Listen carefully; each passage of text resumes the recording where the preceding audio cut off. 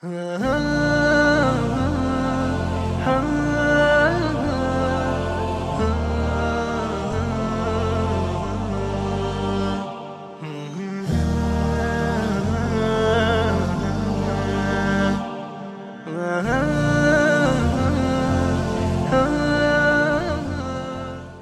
nderuar miq, asalamu alaikum. Ja ku takojmë përsëri së bashku në këtë emision kushtuar Ramazanit në këto ditë agjërimi dhe uroj që këto ditë agjërimi të kenë kaluar sa më të lehta për ju dhe uroj të keni përfituar sa më shumë nga ky muaj i madhëruar i Ramazanit. Sot do të flasim për një temë mjaft interesante, duke qenë se ne po plotësojmë mozaikun tonë të Ramazanit me tema të ndryshme. Do të flasim për padrejtësinë. Dhe është një çështje delikate padrejtësia, duke qenë se me padrejtësi ne përballemi në çdo kohë. Qoftë ndoshta duke i bërë padrejtësi dikujt apo se duke na bërë padrejtësi dikush tjetër.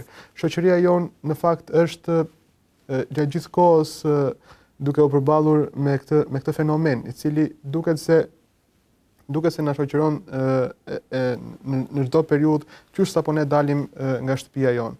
E për të folur, për të sqaruar disa koncepte të padrejtësisë ose ndoshta edhe shkaqet që çojnë në padrejtësi, unë kam të ftuar në studio Hoxhën Genc Plumbi.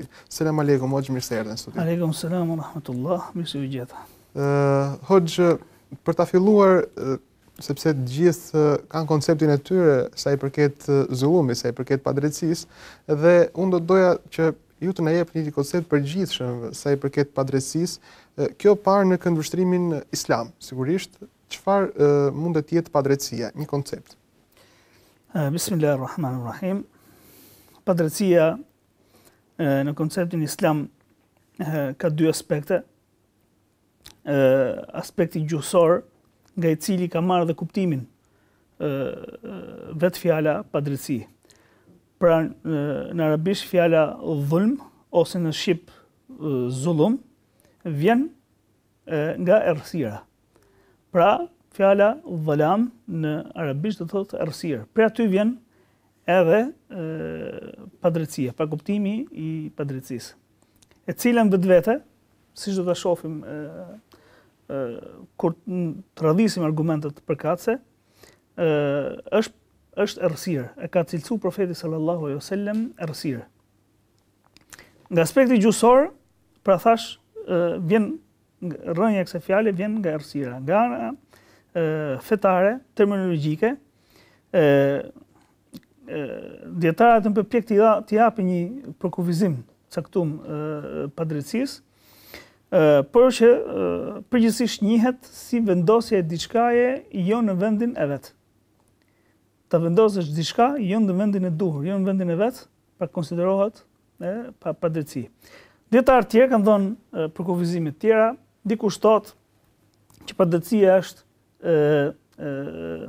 marrja e pasurisë së dikujt padrejtësisht, së gjakut ti, e nderit ti, e kështu me radhë. Koncepti që ne kemi për padrejtësinë zakonisht është të hysh në hak dikujt, kjo quhet padrejtësi, në konceptin që ka shoqëria jonë. Po. Është një koncept i ngushtë nëse është kështu, sepse padrejtësia mund të jetë edhe padrejtësi ndaj vetvetes. Mund të jetë padrejtësi ndaj Allahut azza wa xal dhe krijesave të tij.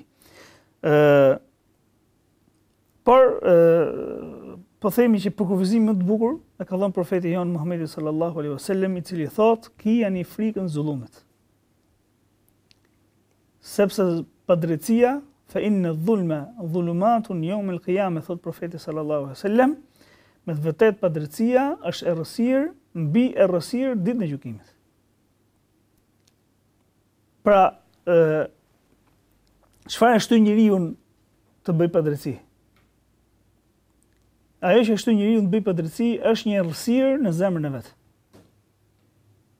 që e pengon atë të shohë të vërtetën, e pengon të shohë realitetin, i jep guxim që të vazhdojnë padrejtësinë e vet. Po. Të mos kuptojë pasojat e kësaj padrejtësie. Pra është mungesë shikimi, është mungesë vizioni, është mungesë qartësie.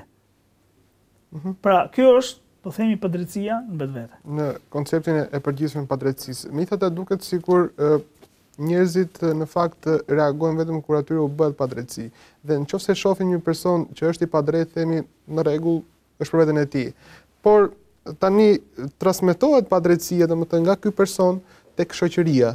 Dhe ne duhet dim si transmetohet padrejtësia ndaj vetes tek shoqëria.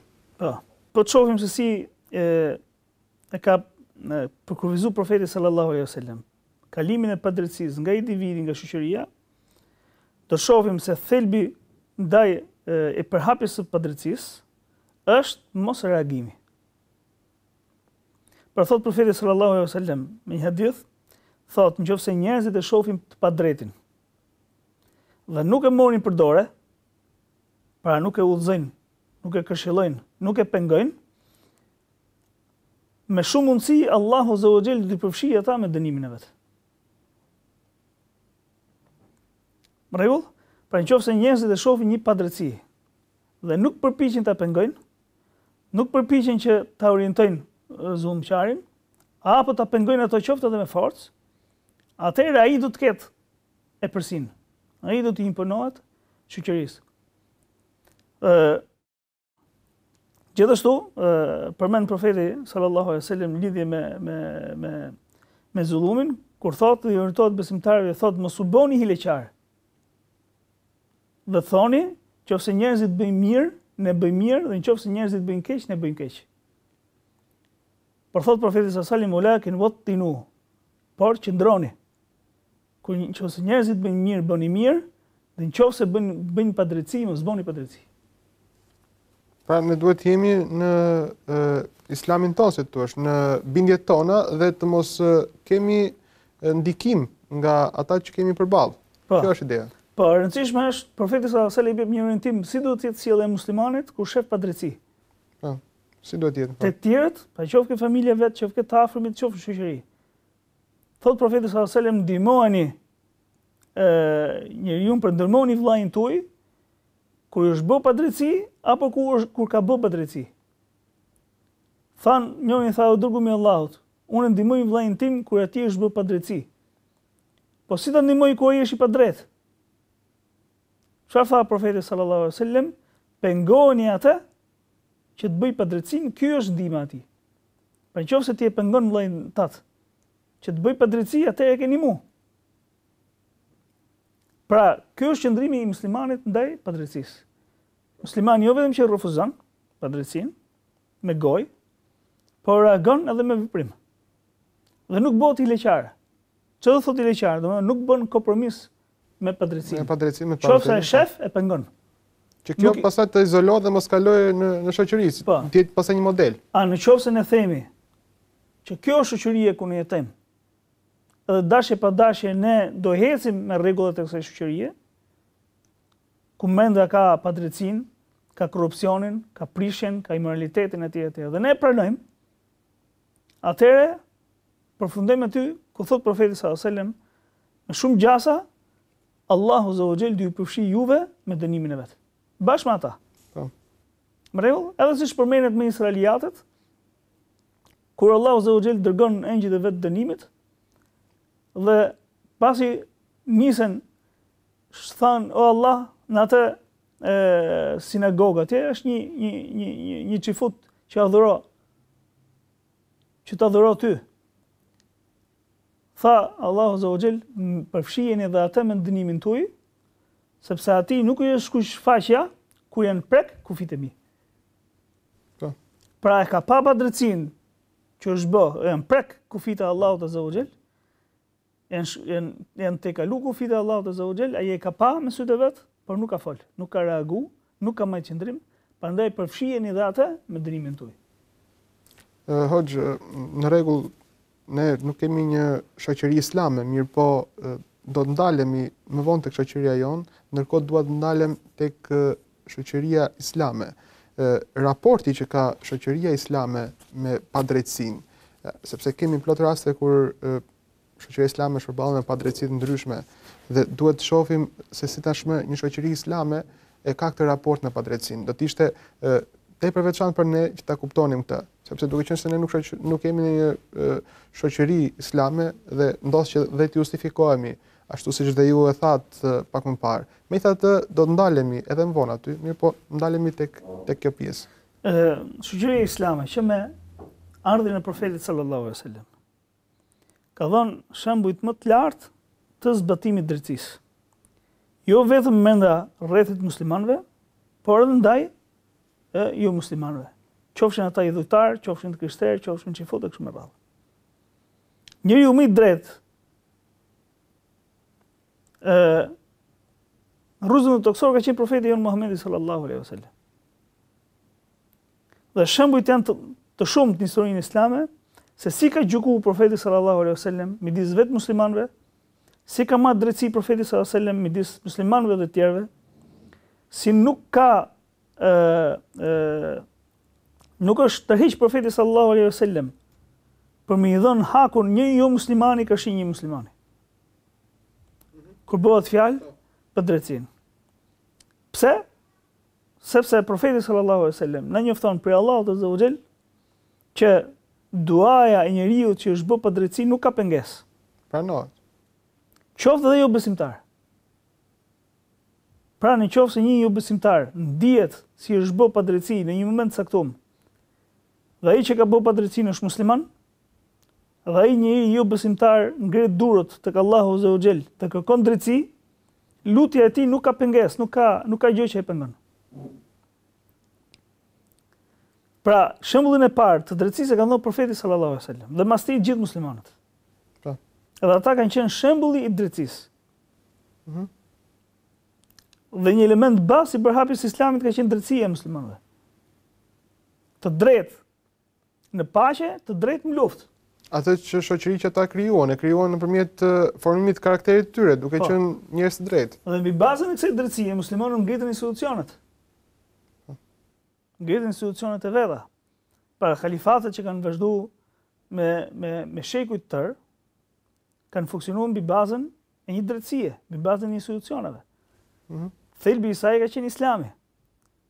Themeli i saj ka qenë shembulli i profetit sallallahu alaihi wasallam në drejtësi. Dhe kanë vazhduar muslimanët të jenë të tillë me fuqinë e tyre që bazën e ka pas këtë drejtësia deri në momentin që e prishin atë. Pra ka një moment që prishet. Pra në momentin që shoqëritë e tyre u prekën ka padrejtësia, dhe zullumi dhe padrejtësia zuri vend u përhap, atëherë Allahu azza wa xal e hoqi forcën për tyre. E hoqi pushtetin për tyre. I bëri ato shoqëri si çdo shoqëri tjetër që nuk kishte lidhje me fenë. Këtu ndalemi tek një pikë tjetër që është shumë e rëndësishme, sepse ju thatë se si krijohet një shoqëri e shëndetshme, do të thoja, në bazë të drejtësisë që kanë udhëheqësit e saj, apo dhe njerëzit që përbëjnë shoqëri, por tashmë do të ndalemi tek efektet që shkakton padrejtësia në shoqërinë islame. Po, spari padrejtësia më e madhe është ajo që përmend Lukmani për birin e vet Kur'anin famlar. Ku thotë Allahu azza wa xal, i tha Lukmani birit vet, o biri im, mos i shoqëro Allahut shok, sepse me të vërtetë idhujtaria është padrejtësia më e madhe. Pra baza e Islamit është njësimi i Allahut azza wa xal dhe largimi i çdo forme të idhujtarisë, që është padrejtësia në vetvete. Pra ky është thelbi i një shoqërie islame. Thelbi i një shoqërie islame është besimi i saj në një Zot vetëm që i meriton vetëm ai adhurimin dhe askush tjetër. Pra që këtu fillon të jesh i drejtë. Po. Ky është thelbi i drejtësisë. Dhe mbi bazën e kësaj Allahu azza wa xal dërgoi Kur'anin, dërgoi profetët. Dhe një nga elementet e parë të shoqërisë islame që fillon edhe hasen shenjat e para të padrejtësisë është prishja e besimit. Pa padrejtësia që vjen më pas është pasojë e kësaj parës. Pa një shoqëri e cila fillon dhe të humbas boshtin e saj, besimin e pastër tek Allahu azza wa xal, nga format më të ndryshme të prishjes, atëherë ka filluar pra që kjo shoqëri të japi shenjat e parë të humbjes së drejtësisë. Sepse drejtësia e parë e njeriut është ajo në raport me Allahun azza wa xal. Po, raportet që ne kemi. Po. Dhe çfarë ndodhi në botën islame? Ajo që ndodhi në botën islame, sigurisht ndodhi pra prishja e këtij besimi. Pra kur muslimanët patën kontakte më të gjëra, më të mëdha me botën e jashtme, u ndikuan edhe nga filozofitë e tyre, u ndikuan edhe nga idetë e tyre, dhe i përcollën ato në vendet që ishin. Pra këtu kthehemi te pjesa e parë, ku ju thatë se ne nuk duhet të ndikohemi nga ajo çka shohim tek të tjerët, ndërkohë që e kemi të plot vizionin ton. Po, sigurisht. Po jo të mos përfitojmë nga të tjerët, por të jemi të vendosur në drejtsinë tonë. Të jemi të vendosur në besimin tonë, të pastër. Dhe mos ndikohemi nga çdo gjë që prish besimin, pra kjo është ide. Po sigurisht, po. Po ajo që ndodhi në botën islame ishte se shtrirja e botës islame në vende që sigurisht nuk kishin të bënin me islamin, përzierja e muslimanëve me këto vende bëri të mundur që shumë ide, shumë filozofi të atyre vendeve të përcilleshin edhe në botën islame. Në botën islame. Ide të cilat jo pak herë domethënë kanë prish thelbin e besimit. Të pastër tek Allahu Azza wa Jall. Dhe trajtat konkrete të prishjes së këtij besimi filluan të përhapeshin në botën islame. Përhapja e tyrbeve, teqeve, varreve që adhuroheshin, e filozofive të ndryshme, devijimet nga më ndryshmet, qofshin ato filozofike, qofshin ato që në lidhje me doktrinën, besimin e tjerë, filluan të përhapeshin. Kështu muslimanët humbën unitetin e tyre në thelbin e besimit.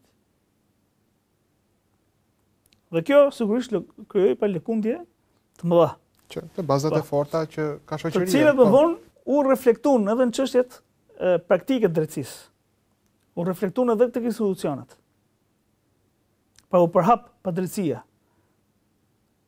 Humbi dëshira për mi u referu librit të Allahut Azza wa Jall dhe Kuranit famlart, por me ju referu filozofive të tjera në drejtësi.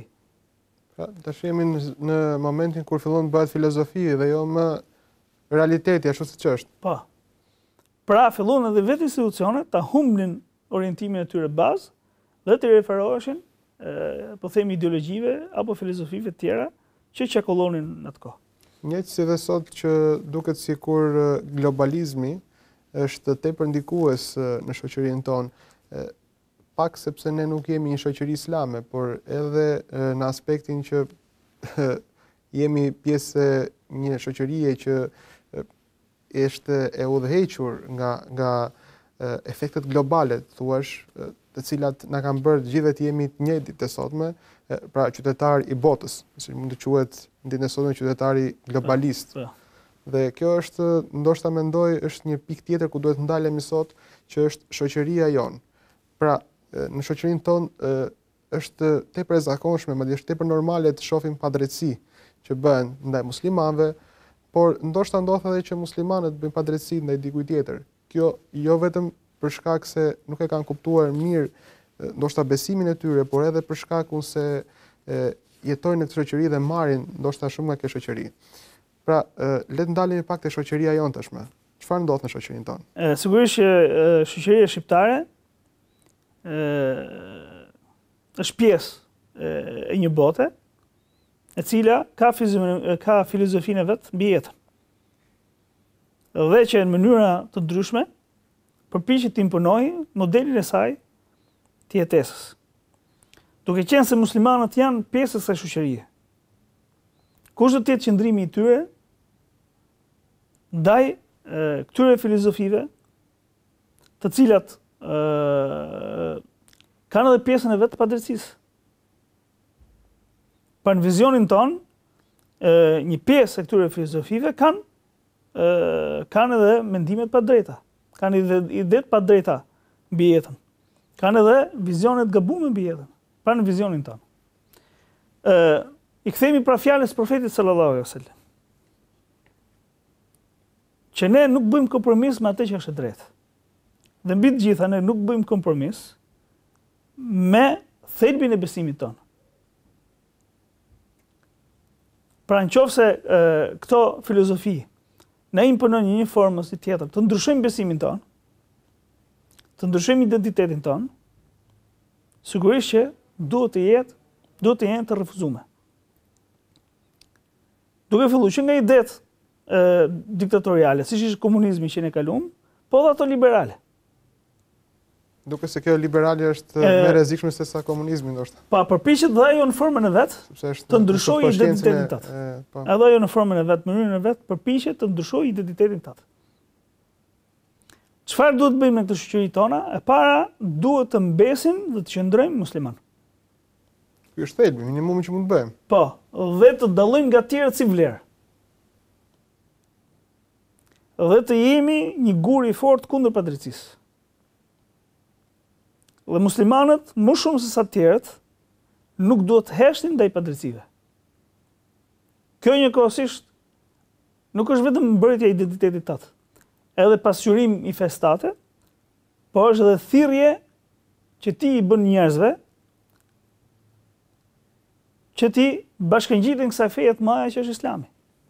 Pra kur njerëzit shohin që ti je një njeri që reagon ndaj padrejtësive të shumta që ndodhin te vend, në gjitha aspektet, ku njerëzit të shohin që ti je aktiv në pengimin e këtyre padrejtësive, siç ishte profeti sallallahu alejhi dhe sellem shoqërinë e vet, që njihe jo vetëm si njeriu besnik, por edhe njeriu i drejtë, njeriu i cili ju bashkangjit paktit që bën idhujtarët për me mbrojt njëri tjetrin nga zullumi dhe i njëri tjetrit.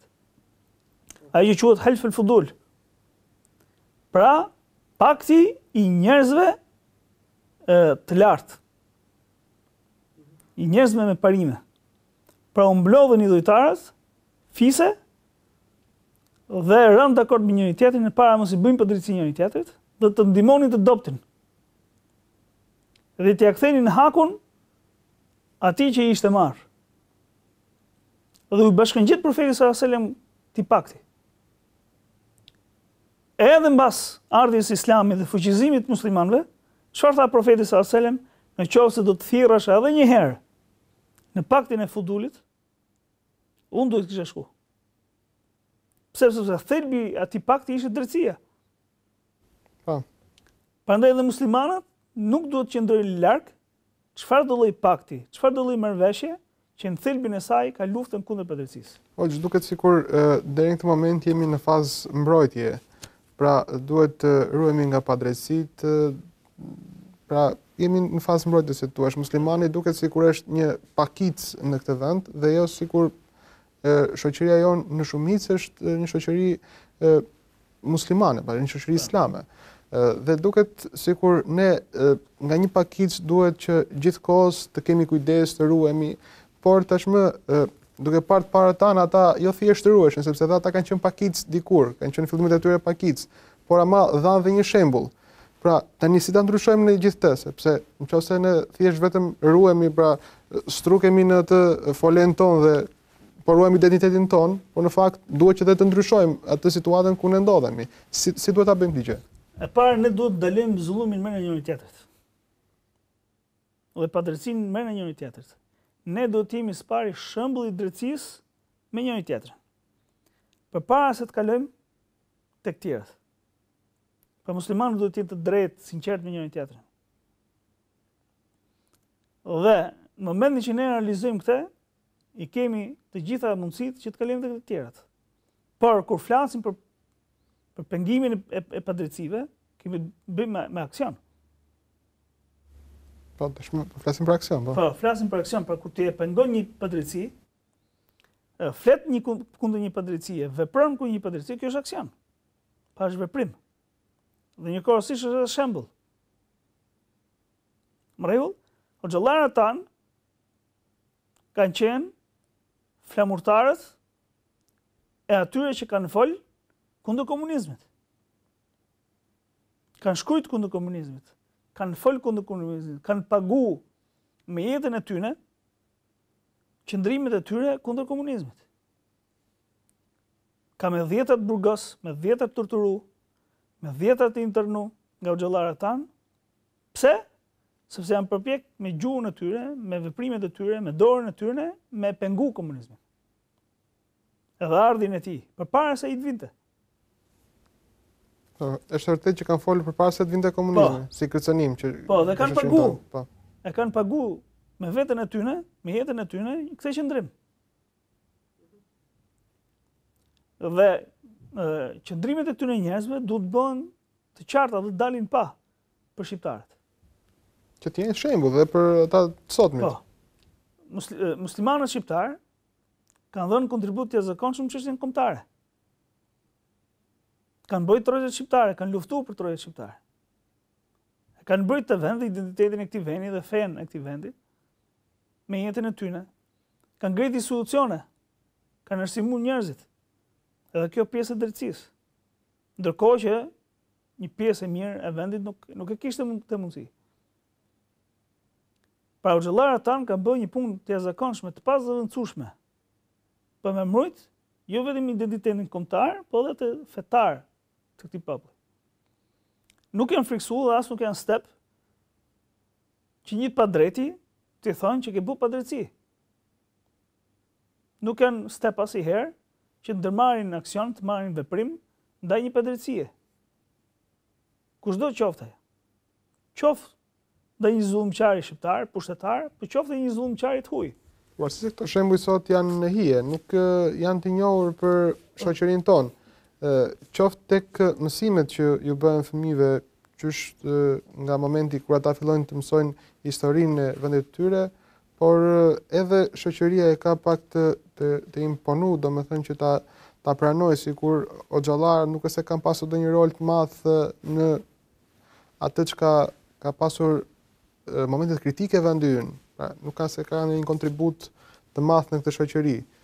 E sigurisht edhe kjo ndaj padrejtësive që janë bërë shoqërisë tonë. Duket sikur duan ta orientojnë se padrejtësi ka ardhur nga feja, po është një qëndrim që ka qenë dikur, mendoj, në këtë aspekt. Dhe lufta jonë, përpjekja jonë për me nxjerr pa kontributet e tyre hoxhallarëve është pjesë e drejtësisë. Sepse fshehja e këtyre kontributeve është padrejtësi.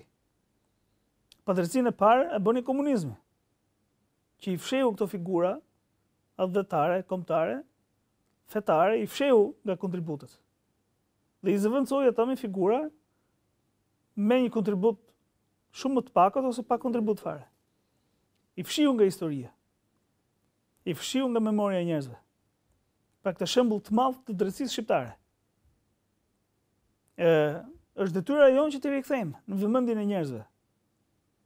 Për mi t'rrugu atyne që themeluesit e parë të shtetit shqiptar kanë qenë hoxhallar.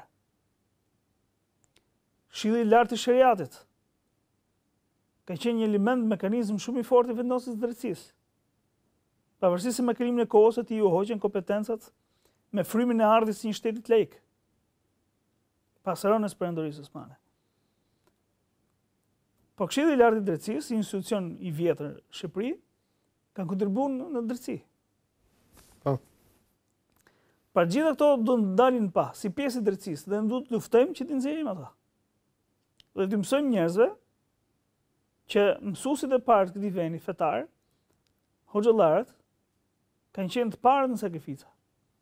Kanë dhënë kontributet e jashtëzakonshme që ju të jeni sot ata që jeni. Po. Dhe kemi shembuj konkret të hoxhallarëve, siç ka qenë Hafiz Ali Korça, i cili ka paralajmëruar komunizmin para se të vinte, apo Ibrahim Dalliu, i cili ju ka mësuar shqip fëmijëve që të flisnin, të shkruanin shqip, po edhe të njihnin fen e tyre, ta përkthenin në gjuhën shqipe, domethënë to kanë qenë kontributse. Ai u mësonte fëmijëve të shkruanin shqip, ndërkohë ky është një kontribut. Por do të ndalem diku sepse më bëri shumë përshtypje diçka gjatë asaj çka ju thatë. Ju thatë që në fillim se duhet ndalim padrejtësinë e njëri tjetrit. Dhe ndodh që shoqëria jonë që është e padrejtë, mund të themi, e korruptuar, kemi shere në mjet nesh dhe politikës, në mjet njëri tjetrit, në shoqërinë tonë, me një besimtar, etj. A është ndoshta si duket, a e meritojmë ne këtë gjë për shkak të mos reagimit tonë, për shkak të asaj çka ne jemi në vërtetë, ose për shkak se ne nuk e kemi atë nivel që dakor, po mundohemi për të arritur diçka tjetër. A është kjo për shkak se ne e meritojmë ndoshta? Po sigurisht që ne nuk meritojmë vetëm atë që kemi gatuar nga durat tona. Pra nëse kemi një të mirë, kemi prej Allahut, se sot Allahu Zotit, Kur'an thonë, dhe nëse kemi një të keqe, atë kemi nga durët tona, nga veprat tona. Dhe historia e tretjes islamit në Shqipëri nuk fillon sot. Është e hershme. Pra, që marrëdhjen e islamit nga perandoria osmane dhe ngritja e kësaj perandorie një hapësirë të gjerë dërto dhe territoret shqiptare. Pra, tretja e islamit dhe dobësimi i tij pati edhe ajo shkaqet e veta. Një pjesë që lidhet me shqiptarët vetë, po një pjesë përgjithsisht që lidhet me perandorinë osmane. Dhe thelbi kryesor i tretjes islamit dhe i dobësimit të tij në çfarë do lloj fuqie që kanë pas muslimanët, qoftë ke Emavitët, qoftë ke Abasitët, etj, qoftë në Andalozi, etj, ka qenë një. Prej aty kanë filluar të gjitha. Humbja e njëshmërisë Allahut Azza wa Jall dhe adhurimit të tij të pastër. Ky ka qenë thelbi i rrënimit të çdo force të muslimanëve. Pastaj, nëse referohemi shkaqeve ekonomike që ka pas perandoria politike etj, to kanë qenë shkaqe, po jo thelbësore. Po, në fakt vjen aty ku jemi në fillim, domethënë që është rrjedhoj asaj të parës. Pra humbja e drejtësisë së madhe. Po. Humbja e drejtësisë së madhe që është adhurimi i pastër Allahut Azza wa Jall. Përhapja e tyrbeve, teqeve, varreve etj. Humbën jo vetëm thelbin e islamit, sepse këto janë padrejtësi ndaj Allahut Azza wa Jall para se me qenë padrejtësi ndaj njeriu. Duke u treguar të padrejtë me Allahun Azza wa Jall dhe duke orientuar adhurimin jo drejt Allahut Azza wa Jall, po drejt avlijave apo njerëzve të vdekur, apo atyre që ata shpresonin që do i ndihmonin përveç Allahut Azza wa Jall, Allahu Azza wa Jall ja hoqi forcën. Që në origjinë bëronte për atij, për fesë tij. Dhe ne jemi dëshmitar që po themi periudha e fundit e perandorisë osmane ka qenë periudhë ku përhapën këto besimtni nga format nga më të ndryshmet. Pra humbi thelbi i besimit të pastër. Dhe e rënoi perandorinë pak nga pak. Rënimi i cili solli edhe probleme të tjera nga pasa, kuptoj. Atëherë prekja e perandorisë osmane nga idetë nacionaliste, gjën turqit që pastaj erdhën u përhapën edhe idetë e revolucionit francez, e shteteve kombe etj. Këto e goditën edhe më tepër perandorinë osmane, ja humbën thelbin e saj islam dhe transformuan atë në një perandori me thelb nacionalist. Dhe efektet e këtyre ndryshimeve qenë edhe të forta në Shqipëri. Pra nuk u trajtoshin më shqiptarë si musliman shqiptar, po u trajtoshin si një kom tjetër, pra si shqiptar. Dhe historia përfshin vetëm pjesën e fundit të kësaj. Dhe ku erdhi Enver Hoxha, Enver Hoxha nuk e shembi fen. Enver Hoxha gjeti një fe të shembur. Enver Hoxha vetëm vulli shelmin. Pra shembi institucionet. Mbaroi atë që ishte nisur. Mbaroi atë që ishte nis. Pra shembi institucionet e fesë islame, pra shembi xhamit. Persekutoi xhallarët. Kjo është që bën Enver Hoxha. Por në thelb feja islame ishte tret. Dhe kishte ardhur koha që ide të tjera, filozofi të tjera të zëndin vendin e islamit në të vend, siç ishin det laike, nacionaliste e kështu me radhë. Hoxhë, Allah të shpëlbeft për gjithë shka që për sotin e sot. Amin edhe juve, Allah shpëlbeft edhe juve. Të nderuar miq, ky ishte emisioni ynë për ditën e sotme. Folëm për padrejtësitë, e duket sikur po në fakt është e vërtetë se padrejtësia fillon ndaj padrejtësisë që ne i bëjmë Allahut, duke devijuar në çështjet e besimit. Dhe një besim i fortë, një besim me baza të forta do të sjellë një shoqëri të drejtë, po duke filluar nga drejtësia që ka vet individi në këtë shoqëri. Unë ju falenderoj që më ndoqët dhe shpresoj të keni përfituar sa më shumë nga këshillat që dha Hoxha sot, nga pasqyrimi i asaj që Hoxha bëri edhe në aspektin historik. Dhe shpresoj të shihemi në një emision tjetër. Deri atëherë, selam aleikum.